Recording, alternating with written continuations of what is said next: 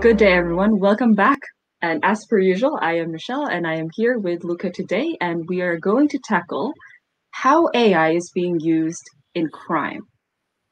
So, Well, Luca, tell us. yeah, thanks, Michelle. So this is a market in early stage of development Mhm, for certain aspects.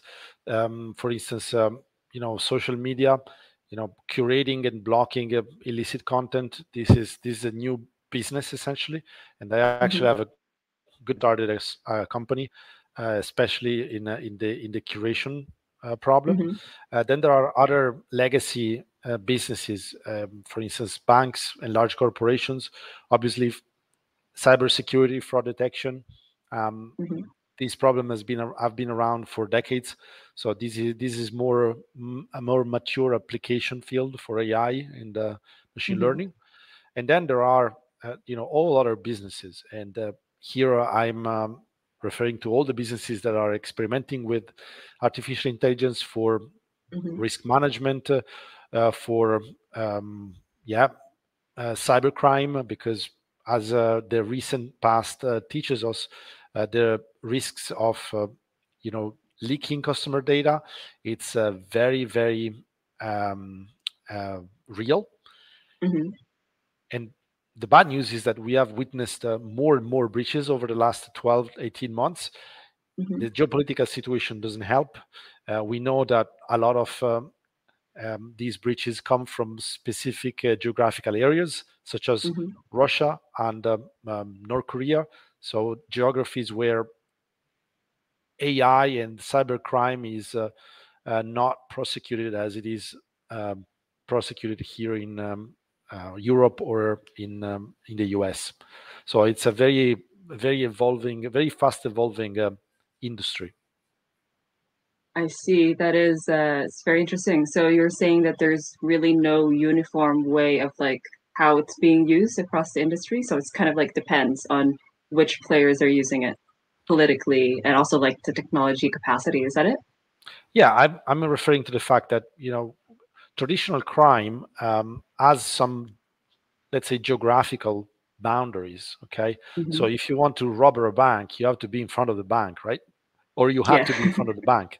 Now, with cybercrime, it means that geography is not a problem anymore. You can be in North Korea and attack a Hmm. server in Washington, okay? Or maybe you're in North Korea and you rent servers in the US, and then from Hmm.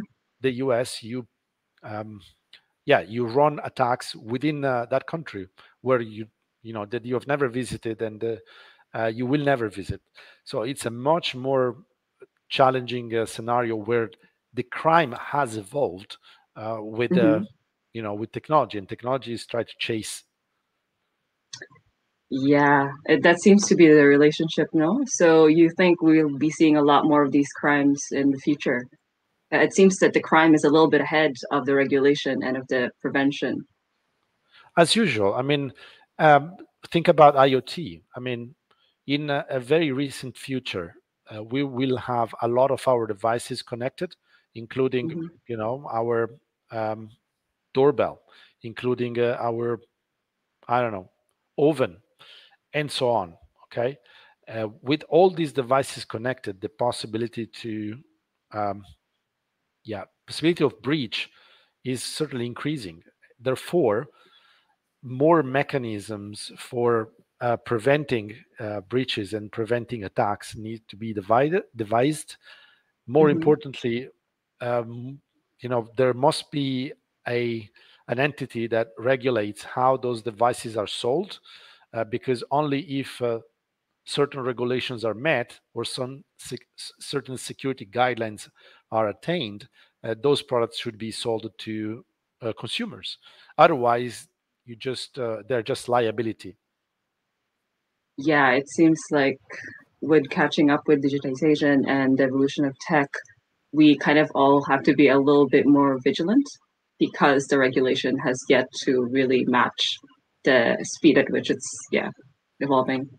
Exactly. And think about autonomous vehicles. Okay. Hmm. Imagine yourself driving at 100 miles per hour on a motorway, and somebody hacks into the operating system of that car. I mean, they could kill you, and it's software. It's much easier to kill you that way than with a gun. If that autonomous vehicle is not 100% secured from a cybercrime perspective. So look, I don't want to scare anybody. What I'm trying to say here is, again, the pace of innovation is staggering. Don't expect that regulators will follow this high pace of innovation. So before purchasing anything, just try to understand what are the implications for your own safety, because there are implications, and maybe governments and regulators will get there with a 12-18 months delay. So you want to be sure that in that period you're covered. All right, so everyone, you've all heard it from here, from the expert. Be vigilant. Remember, look into the products that you're using, particularly for tech. Get the reviews right. All right.